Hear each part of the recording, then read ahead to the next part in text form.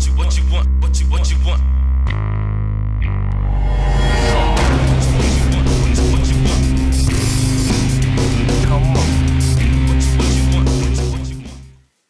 welcome back. It's time for step 2 on the Evil Joker project we got going on. In this, now bear with me, this tutorial is a little bit longer than the rest. It's a good 20 plus minutes long, but there is so much detail in this. This project, from doing it from scratch like this and not going over the top of a, of a styrofoam head to start out with, it's a little bit tougher. There's a little more involved in it, so it's a little more time consuming. Anyway, in this video, what we've done is added facial features like the jaw here, some of the cheek structures, the mouth and nose, things around the eyes, and this part of the hat itself. So in this video, basically what you're going to see is the process, how it worked, what I used to put the jaw on, how we got some of these features to start out with. And I tried to be as detailed as possible with it. It's tough to be detailed, and it's tough to explain what I do as well. Also, I have to apologize. I wasn't feeling good the other day when I did the voiceover for it, so it's a little monotone and maybe boring, but just stick with it. Hopefully this explains a lot on how I was able to accomplish this out of nothing but newspaper and tape. So let's get to it. So first things first, we're going to work on the jaw line of this face. And this Joker's got a pretty big, exaggerated jaw, and that's what we're going to start out with. So to do this, we're just going to take some very thin cardboard. You're going to cut that cardboard into a jaw type of shape and attach it to your armature. Spend some time here. Make sure you get this centered up with the face, or the face structure of your armature. Step back a few times, get a good look at it, and just make sure it looks right to you. Once you're happy with the position of the jaw and the shape of it, just take some masking tape and place it on the bottom side of the jaw from one side to the next, and this will help keep and hold the shape as you go. Now what I'm doing here, it's not real important, but it helps me. I'm kind of running the center line down the face of this, and then a line across where I plan on putting the eyes. That way I can keep some proportion as I start adding more to it. Now that we got this jaw taped on here, I want to create some kind of a muscle structure, so you've got your jaw muscle there. So simply just took and wadded up a small piece of newspaper in like a teardrop shape. I guess that's the best way to describe it. And then attach that to the armature using masking tape. Now as this process goes, what you're going to realize is we're really going to be almost in a way sculpting with just newspaper and masking tape. Now I'm adding the newspaper to the jaw here just to help strengthen it. That way we don't move the jaw or distort it as we move on. Next thing we want to do is we want to add that pronounced cleft chin that this Joker has. To do that, we're simply going to wad up a couple pieces of newspaper into a quarter-sized ball and tape them up. And then we're going to attach them to it. But before we do that, we're going to take some masking tape and go ahead and tape off the top side of this jaw as well. This gives us more strength, and it gives us something else to add more layers to later on. Once we get that all taped up, then the next step, we're simply just going to take some hot glue, put them on those two little balls we made, and then just glue those into place. Now that we've got those glued into place, we're going to take some more masking tape again, and basically we're just going to blend these two balls into the chin itself, so they're not so harsh and not so pronounced. You're really going to be using the tape here to, like I said before, we're sculpting with it. We're adding almost like a layer of skin, something to make all these features we put on smooth in and blend in better with our overall sculpture that we're doing. You'll notice as you do this, you can really change the shape and features of your sculpture with just a little tape. changing the angle of how the tape is running across something or coming back a different direction with your tape. I mean, you can add little features and details just with the tape itself before we ever get to Mache. Now, I tend to work in layers, so the next thing I want to do is add basically my bottom gum line to this. So to do that, I'm taking a small piece of newspaper, wadding it up into like a worm shape. Overall, it was about 6 inches long, and then tape that down rather tight with some masking tape. And once I got that tape down, I used my fingers and flattened it out a little bit, and then set it up here on the jaw, as you can see, to start creating the shape. Once I got the shape that I liked, that conformed best to the jaw itself, then we just attach it with a little hot glue. To get this gum line now to flow better with the structure, keep it as a uniform piece or look like one piece, once again we just take some more masking tape, one strip at a time, and then we're going to tape over this entire gum line from front to back. This really helps create the flow of the structure. Now that the bottom side's done, we're going to move on to the top. Once again, thin cardboard, cut a piece that was about 4 inches long. We're going to tack it into place with a little hot glue and then begin sculpting it in like we did with the bottom side with our masking tape.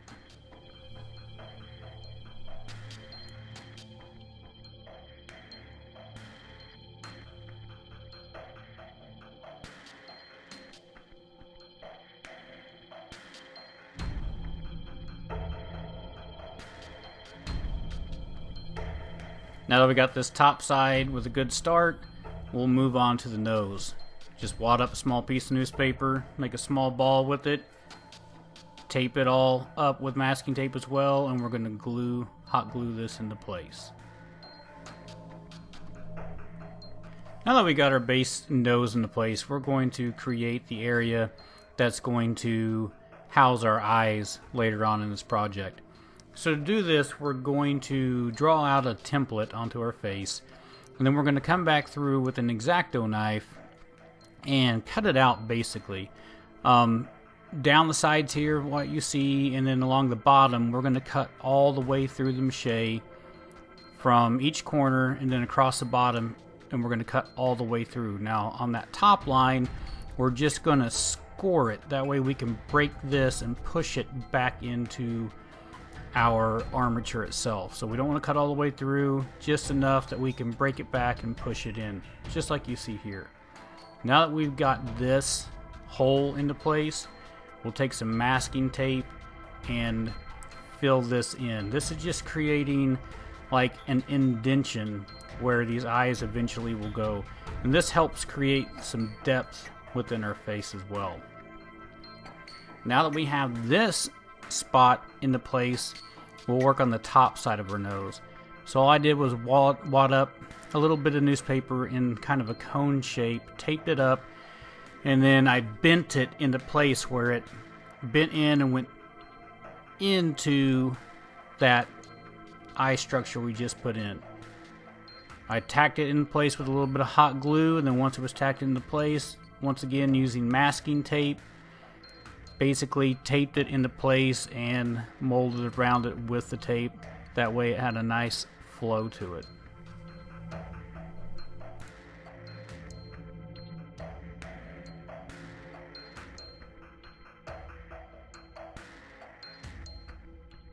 Now that we got the nose into place, we're going to add in our cheek muscles and some definition here on the face.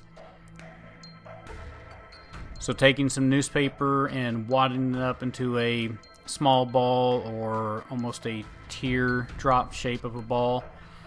We're going to wad that ball up, tape it up, flatten it out some, conform it to the armature as close as we can where it has a natural feel to it as you put it up, and then we're going to take some hot glue and just tack those into place.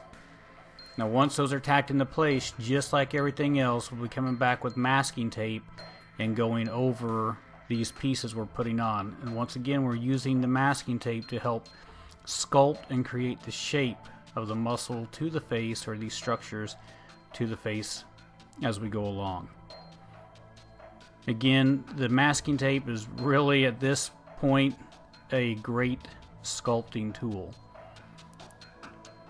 Once our cheek muscles are into place, looking back at the picture itself for reference, we're going to create the, I don't even know what you really call them, the lines and definition around the mouth itself.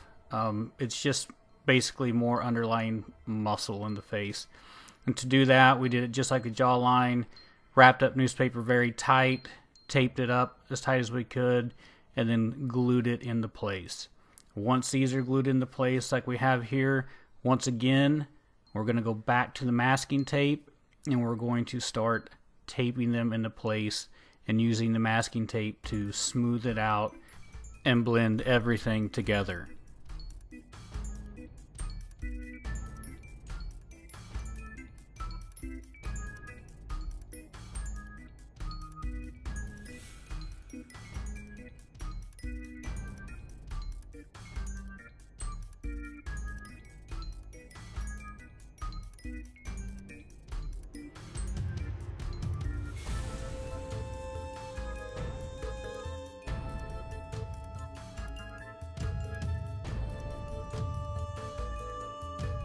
Alright, so moving on now.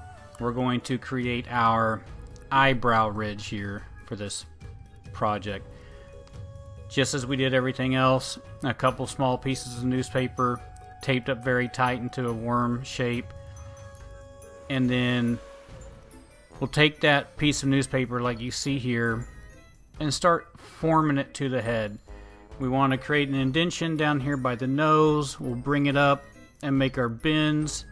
And really, you just are going to do this over and over again, pulling it off, bending it, putting it back up until you get this shape for an eyebrow ridge. Now this is a mean looking eyebrow, so we're bringing it down to the nose, up, and at a harsh angle bringing it down.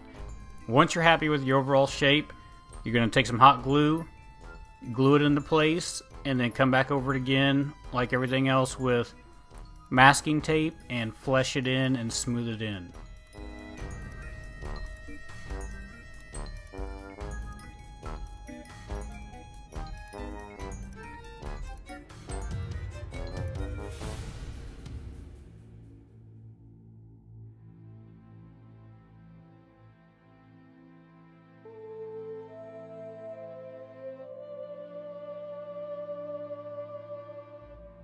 As you can see here, that right side eyebrow is off. It doesn't look quite the same as the left side.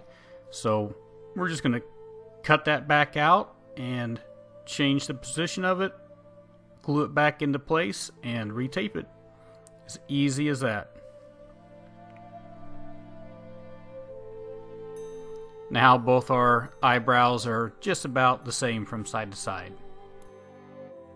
Now our project looks great from the front right now. But once I turn this thing, whoa, that's way off. It just really kind of looks flat on the back side. So we're going to real quick fix this problem. I'm going to wad up a nice chunk of newspaper here, conform it to the back of the head, and tape it into place. That's all we're really doing with this thing, is adding features, going back over it, looking at it. Does it look out of proportion? Does it look right from all angles? What needs to change? When you find these areas that you need to change, all we're going to do is wad up some newspaper into a basic shape that we're trying to create and then add it back to the structure. Now that I've added these couple pieces of newspaper to the back side of the head, when you look at this thing from the side, it doesn't look so odd. It looks more of a human head shape, and of course that's what we're going for here. Now there was another spot on the head over here that was driving me crazy. It was just kind of big and out of proportion, so I took a knife and cut a small piece out just to make it look a little bit better. And then after that, just added a little more meat up here to the eyebrows themselves.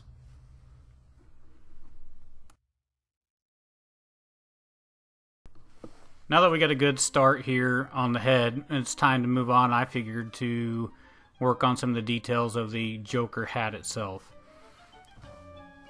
So taking a clothes hanger, we just straightened it out completely from top to bottom, folded it in half, and cut it in half so we had 2 equal lengths.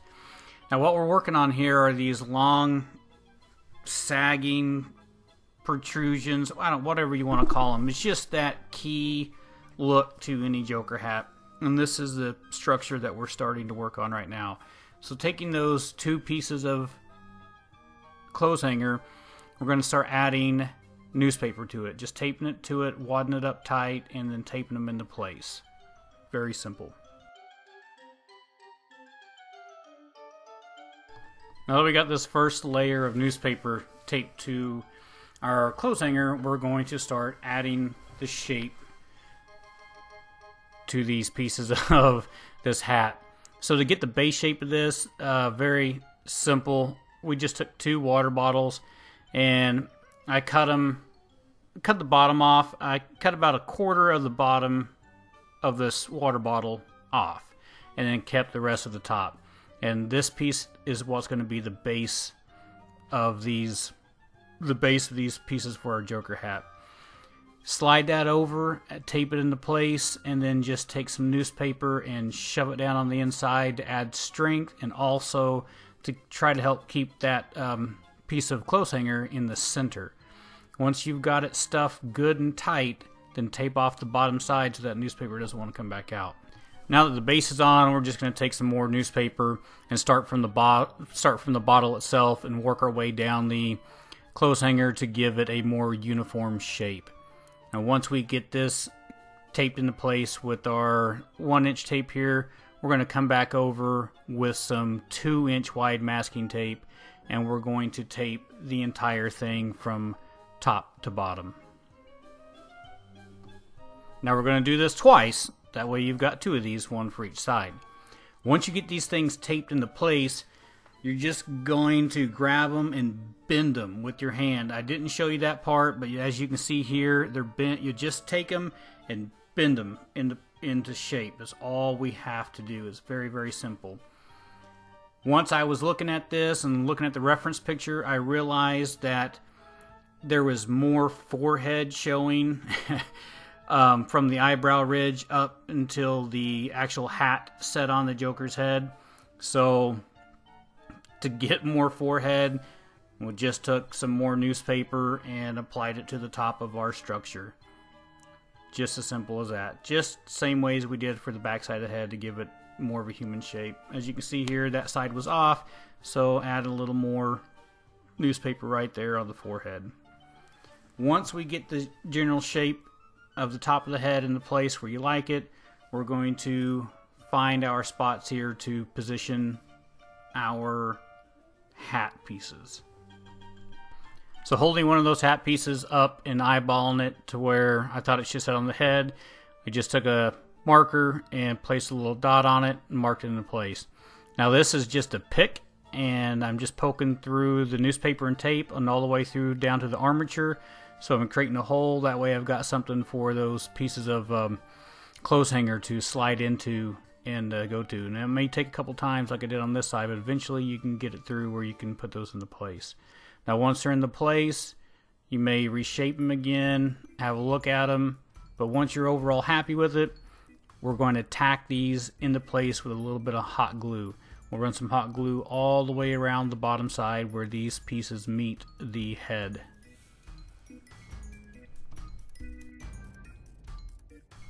Now that we got the hot glue in there, we'll come back with a little bit of newspaper here and just add it as filler.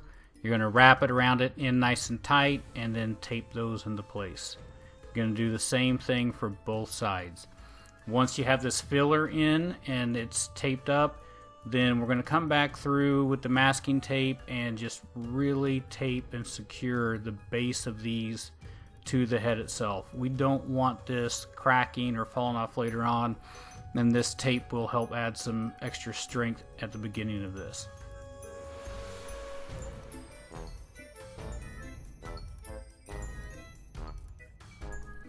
Finally, the base of our structure is now sculpted.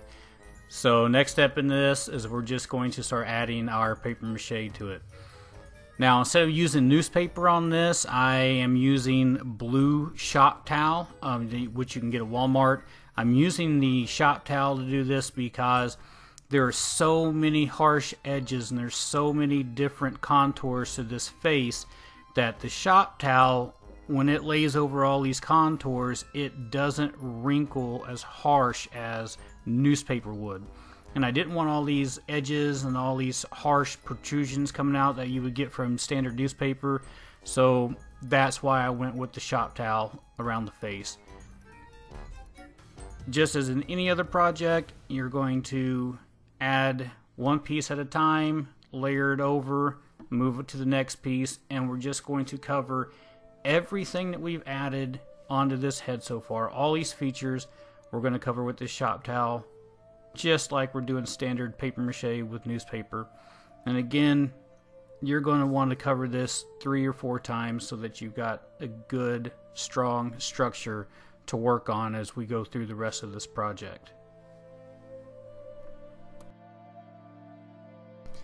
I want to thank you guys for hanging in with me. I know this has been a long tutorial, but this is a big project. It has a ton of detail in it, and I'm just really trying to explain it to you as well as I can. Our next step coming up, we're going to be adding in more features like the eyes. We're going to be making teeth. We're going to be sculpting with clay and adding more muscle to it, and of course more paper mache. So I'll try to get the next one out to you next week. This will be a step-by-step process. This is just a big project, guys, so hang with me. We'll make it through it, and at the end of this, we're going to have one heck of a finished product on our hands. This is going to be very cool. Thanks a lot, and I'll see you guys next time.